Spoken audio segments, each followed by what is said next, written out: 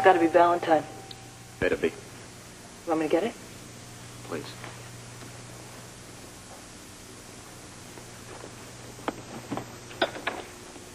You made good time. Yes, luckily we had a tailwind all the way from Washington. Well, what have you heard? We have 48 hours in which to give up the microfilm. And if we don't? They're going to kill my wife. Are you going to give it up? I understand this, Ballantine. You're dealing with killers here. I am well aware of that. Good. And think about this. We have half an equation, they have the disk. Now, what does that tell you? Well, in time, they can analyze the disk. So what's the point in holding out? Policy. I'll give you policy. Policy is that we have half an equation, they have the disk. There's your policy. And they are holding the hostage. And they're going to be dead in 48 hours. Tell me, how in the name of common sense can you stand there and say we won't give in? Or we're not giving in? These people are terrorists. The United States cannot give in to terrorist demands. All right. Then what can we do? As Robert said, we have already gone over this persimmon clue, and it got us absolutely nowhere. Well, either we can get the disk or we can get back the other half of the equation. How, by prayer? I don't know how, Robert.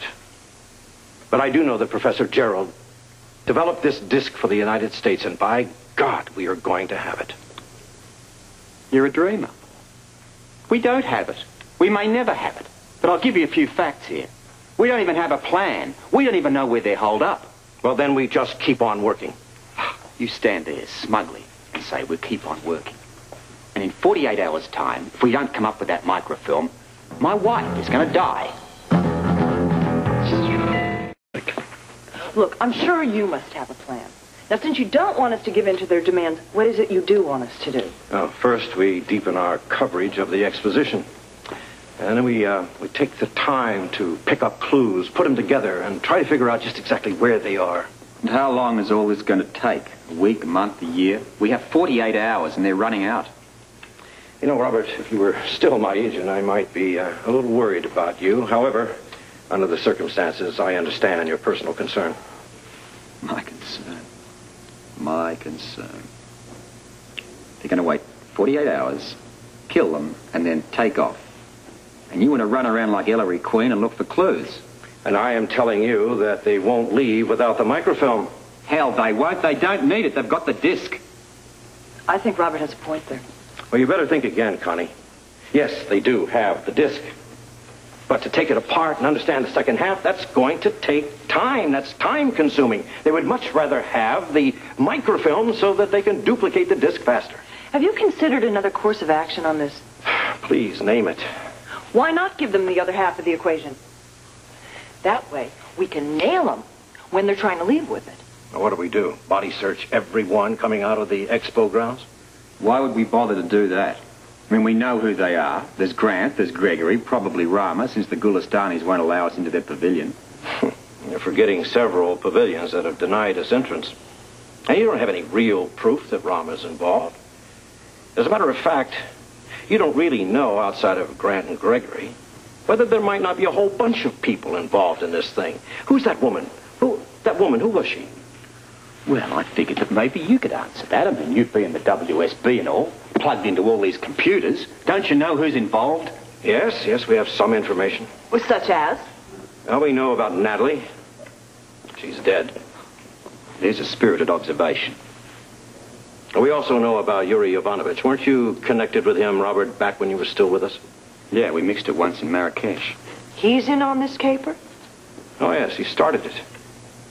And he's been ordered back to the motherland, I've been informed, to bask in the glory of having pulled this off. He hasn't pulled it off yet. Well, they will if we don't move in. All I can do is to repeat that if we give them the microfilm, then they can walk out right under our noses. And we cannot accede to their demands. Look, Robert, for all it's worth, I am really able to identify with your personal concern, and I am genuinely sorry. However, under the circumstances, there is absolutely nothing I can do to help you. I'm sorry. I'll get back to both of you later.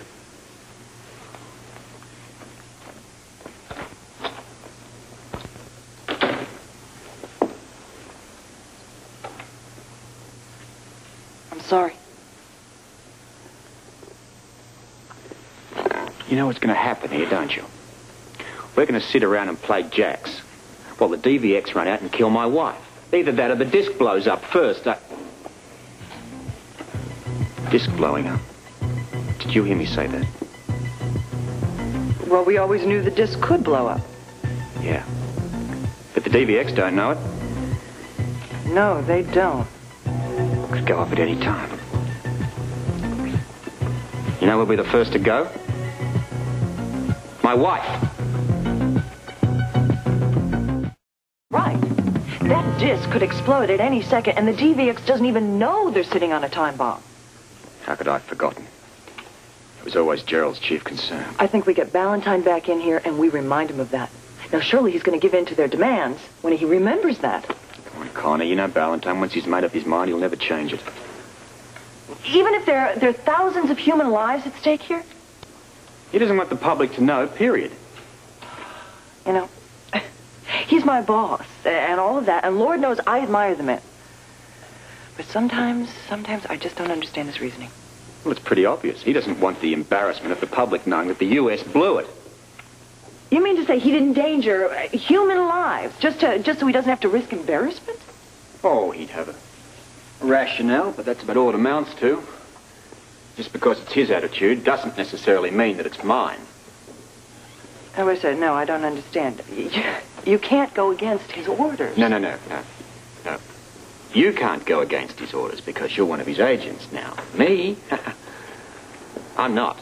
And I happen to believe that certain people in this world are above politics. So do I. And it's clear.